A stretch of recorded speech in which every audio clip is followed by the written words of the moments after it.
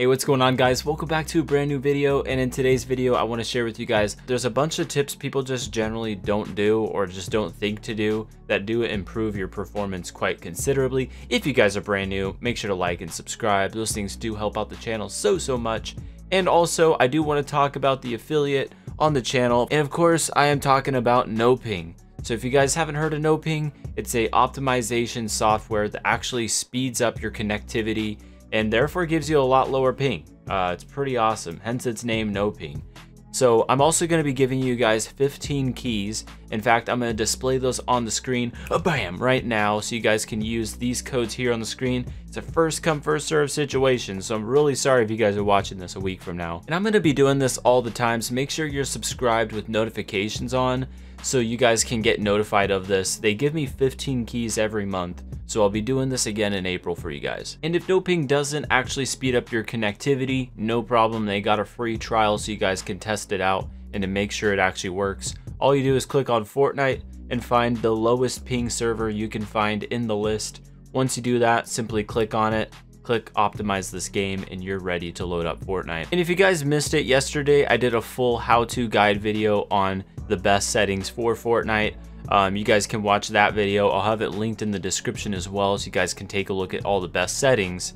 But after you tweak all your settings, what are some other things you can do to speed up your performance? One of the first things I always like to do if I have bad performance is first opening up Task Manager. You can do that pretty easy just by typing in Task Manager in the bottom left. And in here, you're gonna have a lot of background running applications. So you might see a bunch in here that you weren't even aware are running on your PC. For instance, Epic Games Launcher. After you have Fortnite loaded, you can end Epic Games Launcher. You can actually do that also down here in the bottom right. You can just right click on it and close it out. Close any other background running applications.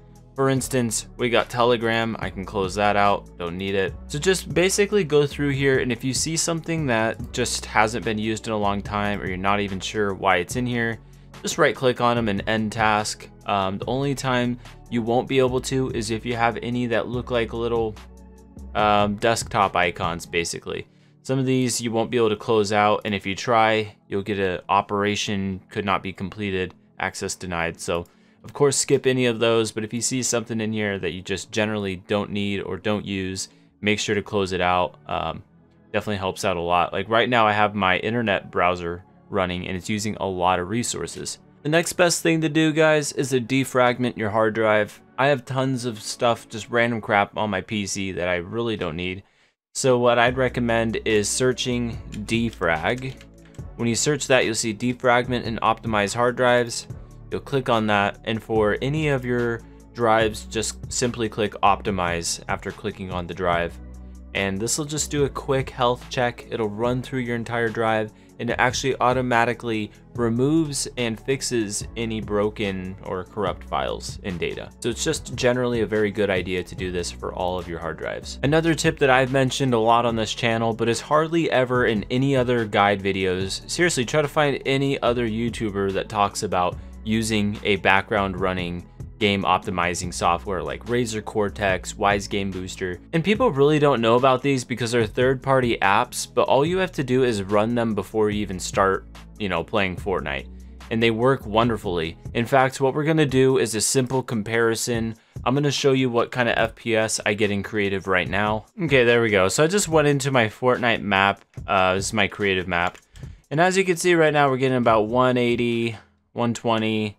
It's kind of actually fluctuating a lot, but the low is around 150 and the high is around 270 from what I see here. So we're going to compare that. We're going to run the Cortex Game Booster and see what kind of difference that makes here. By the way, Razer Cortex is 100% free. Same with Wise Game Booster. You guys can just search them. Make sure you download them from their official sites. So what I recommend is first running the Game Booster, then running the System Booster. This is going to best optimize your PC on Razer Cortex. Razer Cortex just works the best in my opinion, but that's just me. So under Game Booster, you're going to click on Boost, and you're going to go to Boost Now. And something that's pretty cool, by the way, is it shows right here how much RAM you actually just saved. I almost saved 4 gigabytes of RAM just by clicking on Optimize here. And we're going to go to System Booster, and we're going to go ahead and click Scan. Awesome. So once you have that done, it actually tells you what it optimized down here. as you can see, it cleared some storage, and it also got rid of some, it defragmented some corrupt files and stuff. So after you've done that, you're good to go. You can even close out of here now. You don't even have to have it running for it to finish up what it just did there. All right, we're loaded back in, and immediately you can already tell the difference. We're running 230 with a high of 300. We weren't getting anything close to that before. So yeah, I mean, performance almost doubled just from doing that with Razer Cortex. So I am not sleeping on you guys when I tell you game boosters make a ginormous difference, okay? But yeah, I hope this video helps you guys out. If you guys have any questions, you're having any other issues, let me know. Just comment something down in the comment section below. I'll be happy to take a look at it, and if I find a fix for it, you know, I'll hit you guys up and I'll get you guys a banger video on it.